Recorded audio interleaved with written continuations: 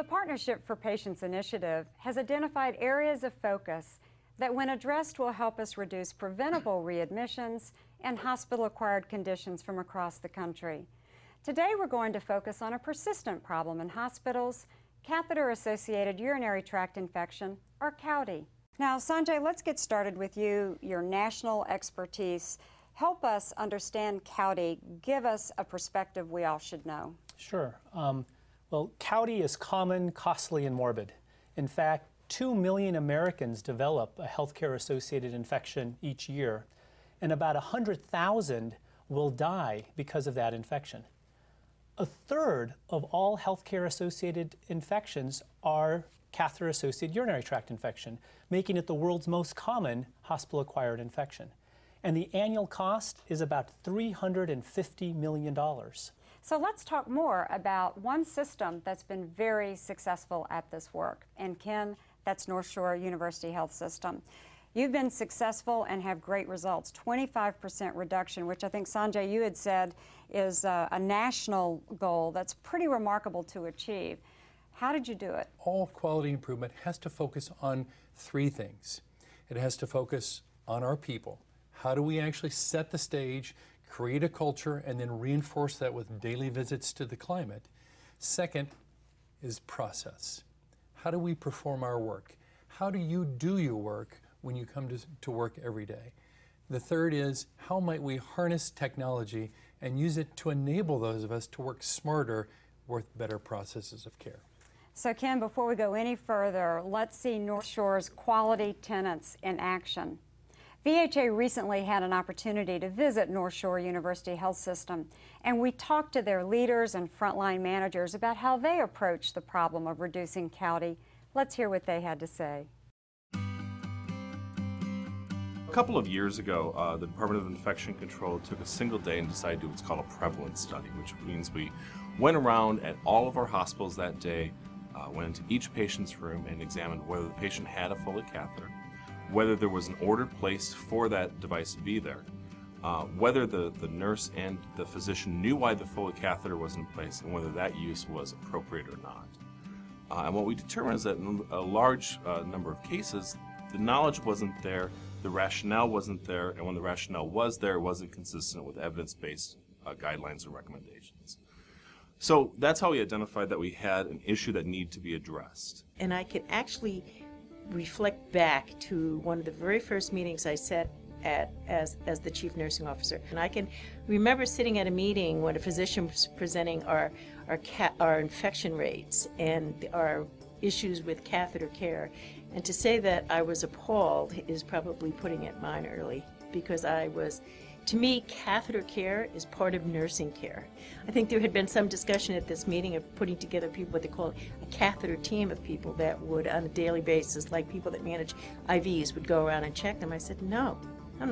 You don't divide up the body and have a catheter team or a team of people that manage the catheter. That's part of our nursing care. And I knew at that meeting that I needed to do something and to change it, and got very involved very early on with the process. And then really just keeping a very consistent, thorough eye on what we were doing with catheters. And people said, well, it's a convenience for nursing. And I'd say, well, that's not what patient care is about. We're not here to make our lives better. Our lives will be better because our patients' lives are better. The responsibility from my team was we need to make sure that A, we have reliable and accurate data and information to provide feedback in terms of how we're doing, and to sustain that accuracy in a timely manner over time so that we can determine, have we achieved our goals? We determined that this was actually a hospital-wide issue and a hospital-wide initiative. So in order to do that, we need to know every patient every day who has a Foley catheter in place. In order to do that systematically and to be able to compile that information together, you really need electronic medical record and the ability to do that. And we had done that over a series of a number of years in infection control and developing a protocol where we could extract that information for the electronic medical record. The electronic medical record is embedded in everything that we do, in all of our workflows. It has become integral to the operation of the clinical organization, of the clinical enterprise, and therefore also to the improvements in quality and patient safety.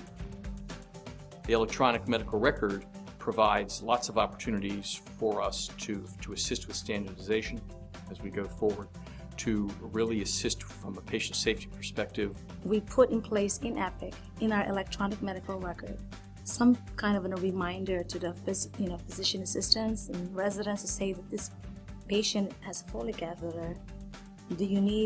Are we going to discontinue it or what? And it has a drop-down options. We have graphs that come from infectious disease. They monitor where we're at in terms of Foley days, and our goal to decrease it by 20%. And each unit has that goal in their dashboard. So we have to report that every month. And we have seen a decline in the number, Foley days, and we've met our goals well below the goal that we set. There were a lot of, aha moments. I think one of it was this whole misconception that nurses wanted catheters in, that it saved us time, or was part of, something we should do. I think there was probably some aha moments when patients from the emergency room, who we used to think, well, just routinely that was part of what you did when you admitted a patient. We started to change some practices that had been, when you would ask people why was it that way, there was not a real lot of science behind why we did it. It was mostly get back to that convenience. It was well understood from day one that this was an issue of importance that everyone was taking seriously. And sometimes with performance improvement initiatives, you get that initial push, and then it either flatlines out, or sometimes it actually starts to go back up when you're not really paying attention to it. After this first year, we've seen nothing but sustained improvement over time, where we've actually seen a continual decrease in eliminating the use of unnecessary devices. That's where a lot of the hard work is in keeping our focus not only on the new endeavor that we're doing, but also maintaining the performance from the prior. And to the extent that this system, the electronic medical record, can assist us in doing that by helping us to manage that, all the better. The process is interchangeable between organizations. In fact, it was helpful for us because during this process, we actually onboarded a 4th hospital here at NorthShore, and we took the same model that we applied here and took it to that hospital and began seeing the same effects. I think this is seen as a great opportunity to move forward with this, that we can actually raise it.